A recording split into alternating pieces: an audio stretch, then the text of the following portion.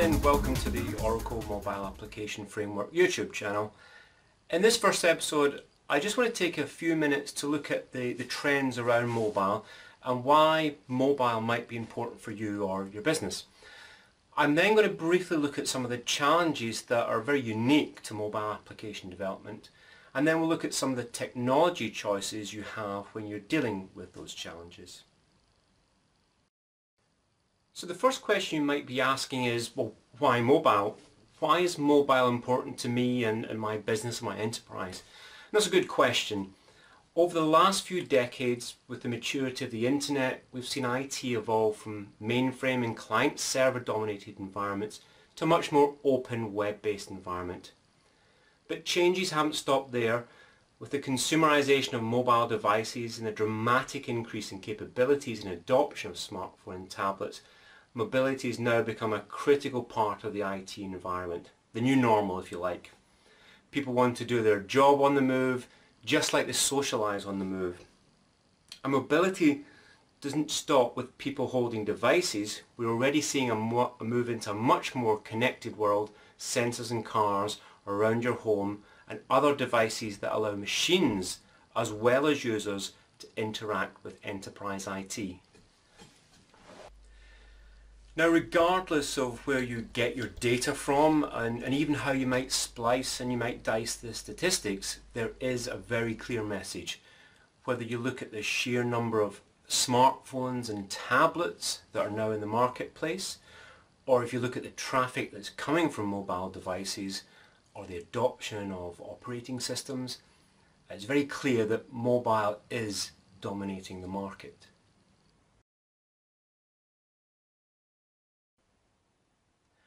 Now, assuming you're convinced by the case to embrace mobile, is there any advice Oracle can give you on some of the challenges on adopting and developing mobile applications for your enterprise? So, isn't it just the same as regular development that you've been doing but deployed on a mobile device? Well, the answer, no, it's not. The mobile is a very fast-moving market, and there are very different and competing platforms and devices which are all releasing very regular updates, and your applications have to keep pace with those. Then there's budget. Suddenly you're now expected to deliver to mobile channels, but you've probably not been given budget to cover that new development as well. You then have the question of developers. Can you find and hire a load of new Android and iOS developers? And remember, these are skills that are still quite scarce. Or are you going to reskill your existing staff? And this ties back to whether you have budget to do that. There's cross-platform support. You can't just choose to develop only for Android or only iOS. Doing so immediately takes you out of 50% of the market. So you need to plan and target 100% of the market.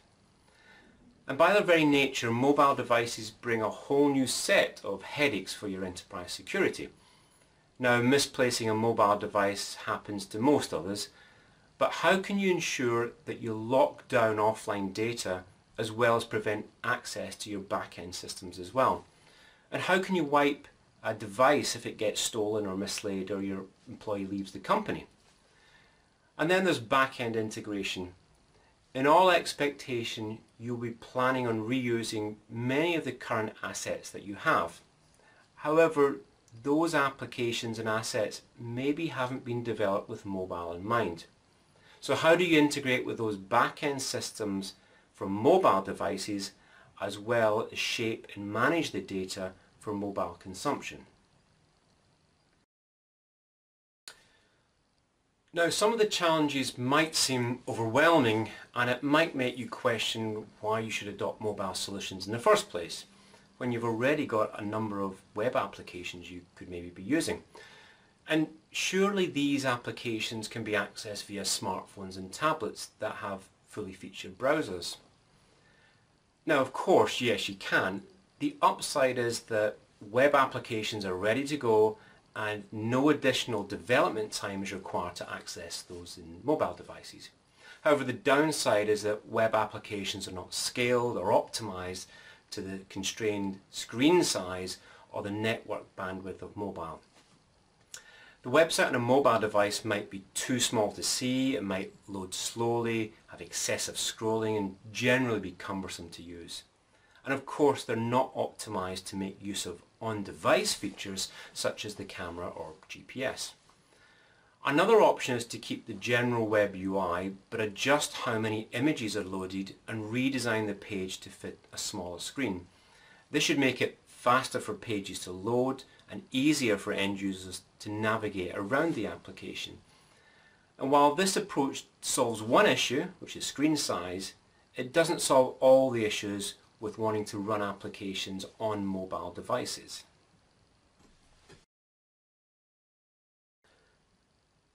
And you can add to all of those challenges the fact that the website was designed for a mouse, but you don't use a mouse on a mobile device.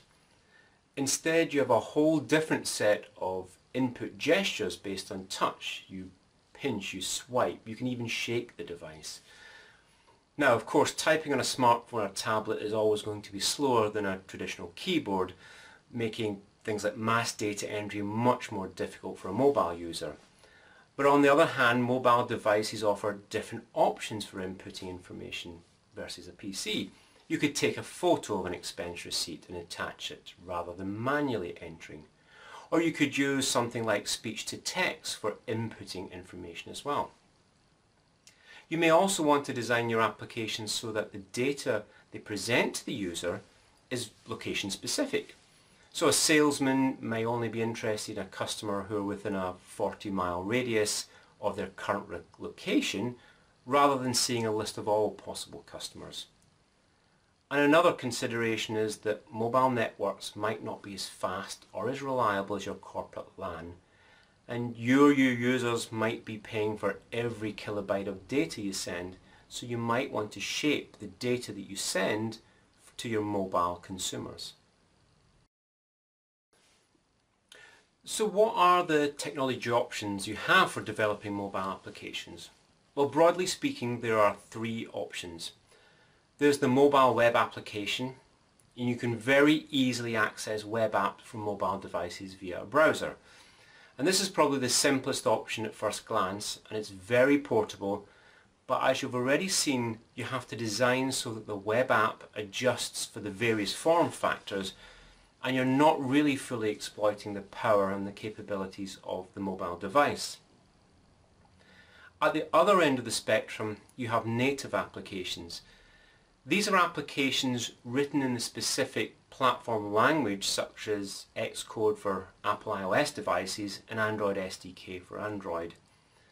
These apps are deployed and run on the actual device, and this is the most optimized solution, and it can exploit the power of the device with direct access to all the APIs and features of the device. However, you have an issue with reuse. Code that you write for iOS isn't going to run on your Android devices without a complete rewrite. So your choice is to only support one platform and half your market, or you're going to have to write native apps in at least two versions to support both iOS and Android.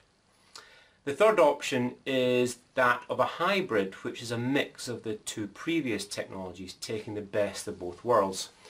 Here you deploy a native application on the device but use cross-platform web technologies such as HTML5 and JavaScript embedded within the application on the device. And this is a very popular approach as it gives you the power of a native app, yet you have a very common set of technologies across all platforms. And this really addresses many of the challenges that we've seen earlier in this video.